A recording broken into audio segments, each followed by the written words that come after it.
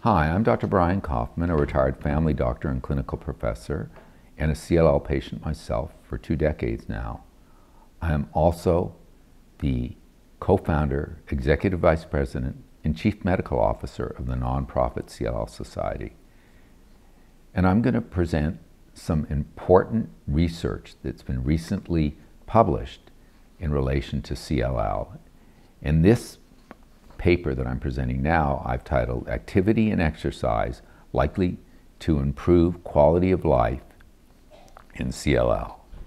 Let's look at what the bottom line is. People with CLL benefit from exercise, likely improving quality of life, yet they are rarely prescribed it and are less active than their peers. The bidirectional relationship between fatigue and physical activity complicates any analysis. Does the fatigue lead to decreased physical activity, or does the decreased physical activity lead to more fatigue? Who performed the research and where was it published? Physical activity symptoms, quality of life, and exercise program preferences in patients with chronic lymphocytic leukemia was published in June 2025 in eJHaem, which is the journal of the British Society of Haematology. The lead author was Ellie E, and she had the help of the CLL Support Association, a UK patient-led charity that supports patients with chronic lymphocytic leukemia and small lymphocytic lymphoma, CLL and SLL. Let's go into the background. CLL is a lifelong condition which varies dramatically in its impact on patients. Many experience symptoms and intermittent treatments that can negatively impact the quality of their life. Physical activities can help manage these symptoms, yet individuals with CLL often remain less active than their peers, even when compared to other cancer patients with solid tumors. Factors driving this inactivity are not well researched. This study examines how disease stage, symptoms, and quality of life relate to physical activity levels and explores patients' preferences for exercise programs tailored to their specific needs. Let's look at the methods and study population. 128 patients with confirmed CLL or SLL completed the online 183-part questionnaire distributed with the help of the CLL Support Association. There were 66 males and 62 females. The median age was 67 with a range of between 38 years old to 91 years old. Treatment-naive patients made up 57%, or 73 patients, with the other 43 or 55 having received treatment. What were the results?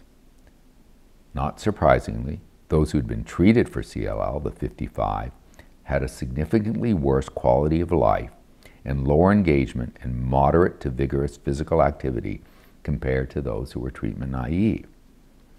Like other studies, fatigue was by far the most frequent symptom, occurring in more than 3/4 of the patient. Insomnia was the second most common at 55%, and both were associated with decreased physical activity. Only about 1 in 4 patients who surveyed met the recommended weekly guidelines for exercise, which, to remind you, are more than 150 minutes of moderate exercise or more than 75 minutes of vigorous exercise weekly, despite about 70% self-reporting physical activity at moderate to hard intensities. Patients who were physically active reported significantly better global health. Active patients also had less fatigue, less pain, and fewer overall symptoms. Treatment-naive patients completed about twice as many minutes of moderate to vigorous physical activity weekly compared to treated patients, 30 minutes versus 15. Almost 8 out of 10 patients expressed interest in an exercise program tailored to their CLL. Yet, 70% reported that they never received any physical activity guidance from their healthcare professionals. Preferred programs to deliver what they needed included local community clinics or virtual sessions, but they wanted them supervised by an exercise physiologist or physical therapist with a program that offered flexible timing, low cost, good parking and transport, and a social component, preferably exercising with other CLL patients. So let's look at what conclusions and possibly what recommendations we can make based on this research. While causality cannot be confirmed due to the study design, we cannot definitely say if it's the increased fatigue that leads to the decreased exercise or vice versa. The consistent association between higher physical activity and significantly better quality of life and less symptoms strongly suggests that increasing exercise may benefit individuals with CLL or SLL. These findings do highlight a need for CLL-specific exercise interventions in an effort to improve quality of life, but personal guidance is sadly lacking for most patients. We recommend that patients take the lead with their healthcare providers by 1. Starting conversations and asking for recommendations for exercise. 2.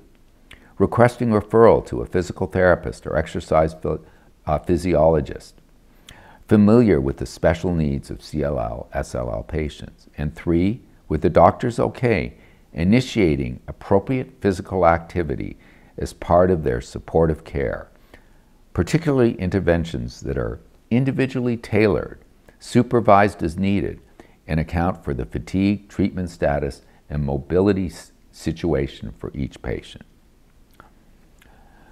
Online, we give the original source of the publication titled Physical Activity, Symptoms, Quality of Life, and Exercise Program Preferences in Patients with Chronic Lymphocytic Leukemia. There you'll find much more details and symptoms and the link with exercise and physical activities. Thanks very much for your attention.